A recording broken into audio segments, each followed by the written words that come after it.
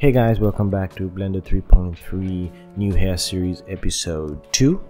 Today we're going to cover the hair sculpting tools and how to mainly add hair. So let's get the intro out of the way and get started.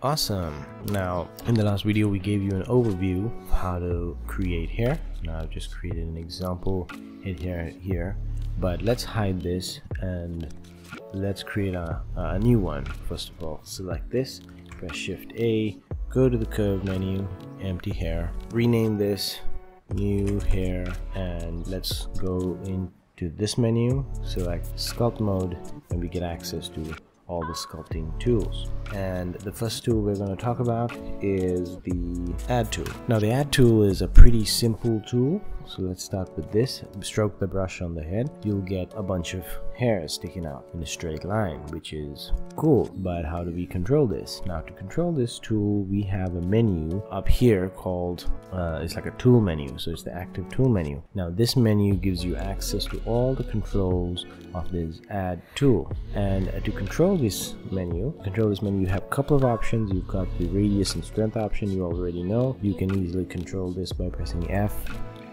to control the radius and Shift F to control the strength. Very easy. But you also have some other new settings. You have something called count, interpolation, there's a curve length, and points per curve. So let's explain what this is one by one. Let's start with the count. Now the count is very obvious, very easy to understand. If I click once, I get one hair, click once again, get one hair. If I drag it, just click one hair at a time. That's the count. Increase this to 5. I now get 5 at a time in the brush radius. If I reduce this, give it a smaller radius.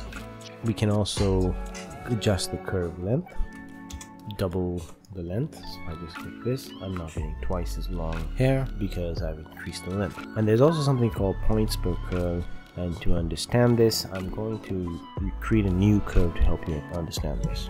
Okay guys, here we have a curve and it has 1, 2, 3, 4, 5 points. If I was to right click and subdivide this, I'm just adding more points. This is the points on the curve. If I was to drag it like this, you can see that there is a certain curvature happening. The more points we have on the curve, the more curvy we can make this object along this line. It's not possible to bend this object unless you select this point, right click, subdivide, and get a new point here. This is a problem when you combing hair because you will have a limited number of points. Usually the standard is 8.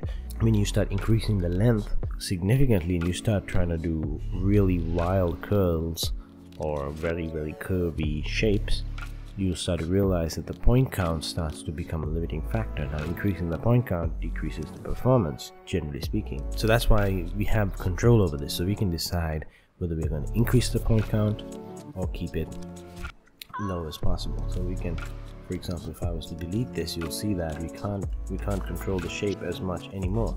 The best we can do is this, but before, with more points, we could control quite a lot more. So let's get back to the hair example. Okay, so now that you understand point counts, we can increase the point count as we add. So if I wanted 16 or 20, 30 points for this particular set only, I could do that, but 8 is generally sufficient for most use cases. Now the next control we have is the interpolation mode. In order to understand the interpolation mode, we need to do a few changes. Okay, we're back and I've just done a couple of changes here to this. I've given a couple of different example hair strands here just to demonstrate what I'm talking about. What I'm doing here is, if I were to add hair like normal, you can see that I'm just adding these short hairs, and that's just normal.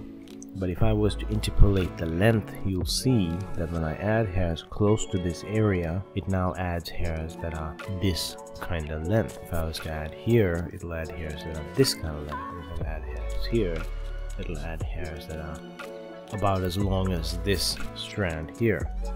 Just undo that. Now let's try to interpolate the shape. All right, if I was to interpolate this, it's just interpolating this curved shape. If I was to interpolate this one, it's going to interpolate this curved shape. If I was to interpolate, or rather if I was to add with interpolation this one, you can see that it's following this shape. That's what the shape interpolation does. And the point count, well, the point count really just mimics the point count of the similar strands close by, and it'll kind of try to figure out what's the best point count between that. Now if I were to put all three, you'll see that as I move between these two, it will try to figure out how to transition from here to here or from here to here. So that's gonna just figure out as we go. So let's try to dabble a little bit here, and you can see because of interpolation mode, I'm very quickly able to get his hair to interpolate correctly, well, roughly correctly at least, in this direction. This is quite beneficial because I don't need to spend a lot of time. It can very quickly adapt the style. So what I did was I started by just putting a tiny piece here, there's 2 or 3 hairs, and just combed it the way I want. And then we interpolate and add, and this really speeds up the workflow of creating a specific set of hair. And then you can comb later and get the shape correctly. This is a very powerful tool.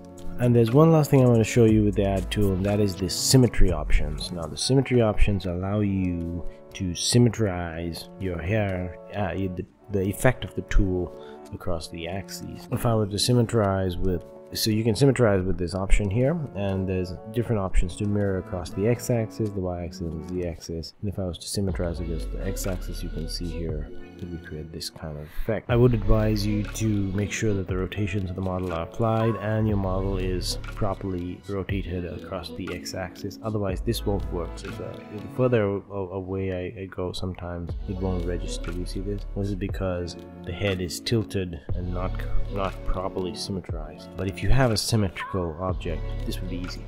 Okay, I would recommend you don't use symmetry if you don't have a symmetrical character. So that's all there is to know about the add tool. In the next episode, we're going to cover the other tool, which is the next tool, which is the delete tool. But the delete tool is pretty simple, so we'll probably also cover the density tool as well. Thank you for watching, and I hope to catch you in the next one.